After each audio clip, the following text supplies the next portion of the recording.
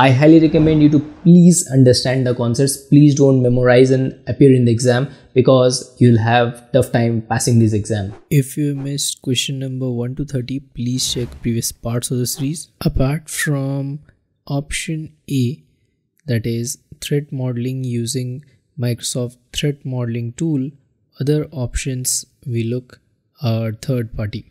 Quick tip for the exam: if Microsoft's own tool is present in the option, then it's likely to be the potential answer rather than any kind of third party tools.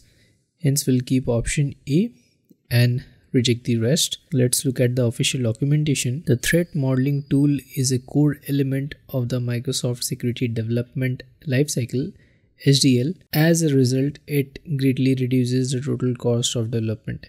You can have a read at this, and also just remember threat modeling tool, Stride.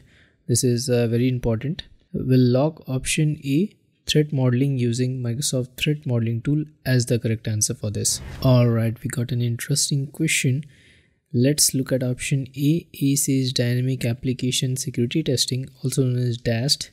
So dynamic testing is used for any running code which is deployed in the infrastructure. This can be the potential answer. We'll park this. Let's look at option B.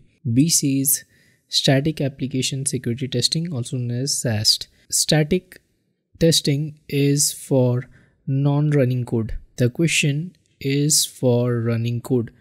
That is just the opposite. So B is out. Let's look at option C. C says interactive application security testing. Interactive application security testing is associated with any activity interacting with the application functionality. The question is not about application functionality, therefore incorrect choice. Let's look at option D. D says all the above. It cannot be all the above because we have already rejected option B and C. So D is out.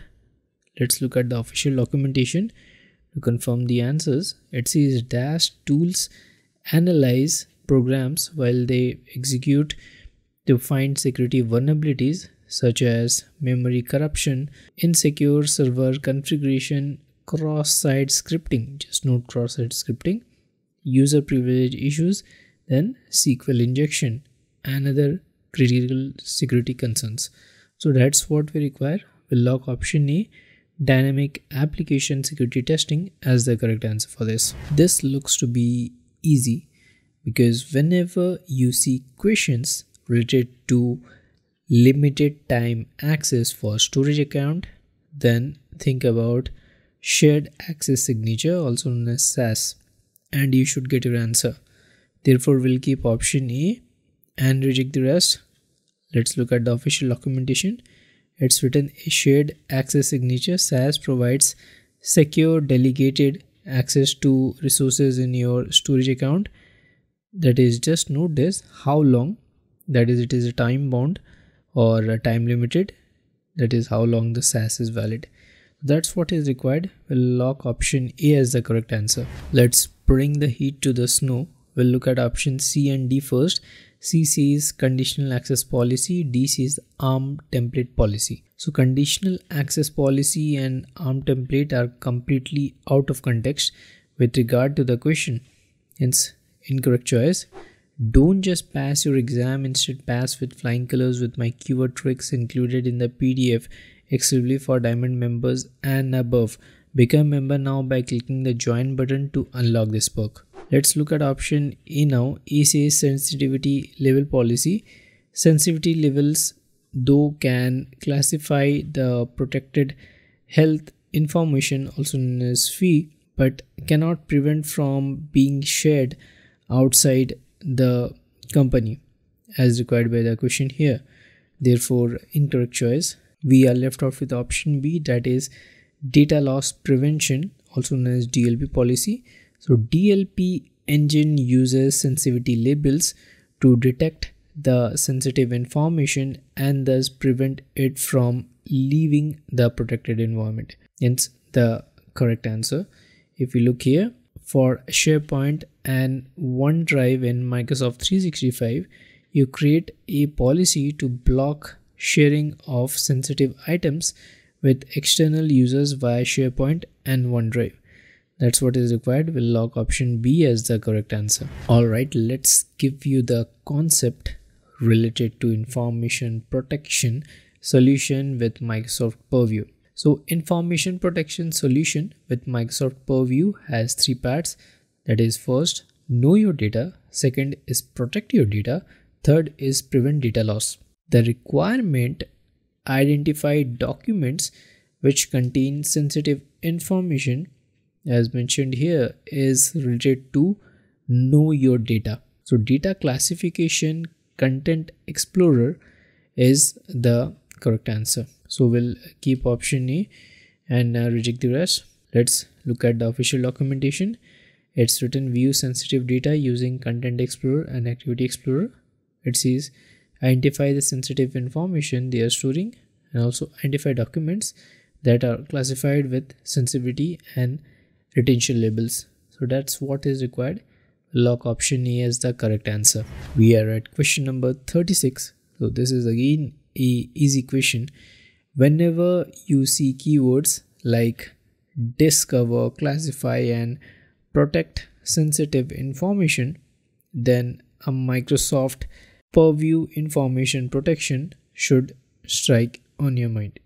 So we'll keep option C and reject the rest. If you look here in the official documentation, it's written implement capabilities from Microsoft Purview information protection, formerly known as Microsoft Information Protection, to help you discover, classify and protect sensitive information whenever it lives or travels. So that's what is required. We'll lock option C, Microsoft Information Protection, as the correct answer. This seems to be a brainstorming question. We'll look at option A first. A says e-discovery. E-discovery can help organization respond to legal matters or internal investigations. This is not required by the question. A is out. Let's now move to option B. B says data loss prevention, also known as DLP policy. So DLP policies are designed to detect, monitor and protect sensitive information across SharePoint Online and other Microsoft 365 services. This can be used to identify and block the sharing of confidential data such as personally identifiable information, also known as PII, by using rule-based detection, reporting and remediation. So this can be the potential answer. We'll park this. Let's look at option C. C says sensitivity level policy. So sensitivity level policies are used to classify, protect and monitor sensitive data within SharePoint Online. They can be used to automatically label content based on specific conditions and to apply restrictions on how the content can be accessed or shared. These policies can help prevent confidential information from being shared outside the organization or with unauthorized users. So this can also be the potential answer. The question is looking for 2, so we'll park these 2 for now. Let's now look at option D. D says retention label policy. Retention labels helps to retain what we need and delete what we don't need at item level, that is document or email.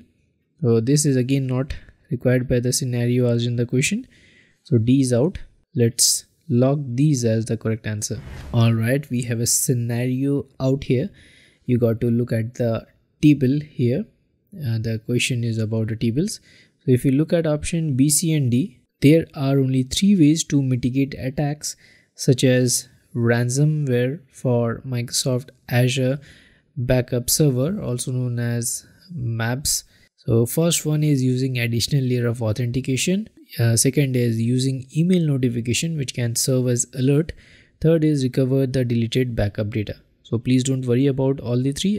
We'll look in a while in official documentation. So since all these 3 options doesn't belong to any of these categories, the above 3 categories which I mentioned, hence these are incorrect choice. We are left off with option A, that is require pins to disable backup.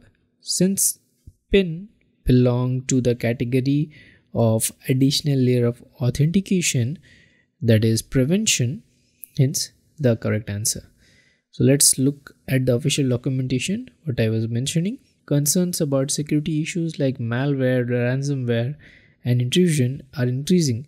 These security issues can be costly in terms of both money and data. To guard against such attacks, Azure Backup now provides security features to help protect hybrid backups. So here are the threes. That is, the feature includes for maps, prevention, alerting, recovery. You can have a read at this for detailed information. If we scroll down a bit in the same official documentation, it's written, as a part of adding an extra layer of authentication for critical operations, you are prompted to enter a security PIN. When you perform stop protection with delete data and change passphrase operation for DPM, maps and MARS. That's what is required. Will lock option A, require pins to disable backup, as the correct answer. Alright, let's try to understand the question. The key point here is to spread the data encryption by ransomware. We'll look at option B. B says switch off the power supply. Switching off the power supply cannot protect cloud data. So B is out. Let's now move to option C. C says contact local cops. So local law and enforcement services cannot help in this matter as it's not related to their jobs. The cops, these are not their jobs, so contacting won't help. C is out. Let's look at option D. D says scan the code using SonarQube. So there is no mention of static code in the question. Therefore, we don't need SonarQube because we know SonarQube is meant for like static code testing, right? So D is out. We are left out with one option. If we look here in the official documentation, it's written disable Exchange Active Sync and OneDrive Sync. Pausing OneDrive Sync helps protect your cloud data from being updated by potentially infected devices. So that's what we require. We'll lock option A, disable Microsoft OneDrive Sync and Exchange Active Sync as the correct answer for this. We are at question number 40. Let's look at option A.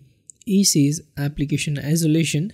As per the question, it says post-breach response plan for compromised computers. It does not refer to post-breach response plan for preservation of existing system. Hence, option A is out. We will focus first on option C and D. C says user isolation. D says storage isolation. Storage isolation I haven't heard. User isolation I've heard, but both these options are completely out of context, as per the scenario. So C and D are out. We are left out with one option, that is machine isolation, and we'll log this as the correct answer. If you want to unlock more videos related to this series, that is SC-100, as well as different series like SC-200 or AZ-500 and many other playlists, then please enroll in Gold membership or above to view the videos. If you want the PDF version of it, then enrolling in Diamond membership or above is recommended. After enrolling in Diamond membership, please connect and inbox me on LinkedIn at the rate of Cloud Guru Amit or Instagram at the rate of Amit Physique. I'll be glad to help you out with the PDF access. So all the best for your exam and thank you so much for watching this video.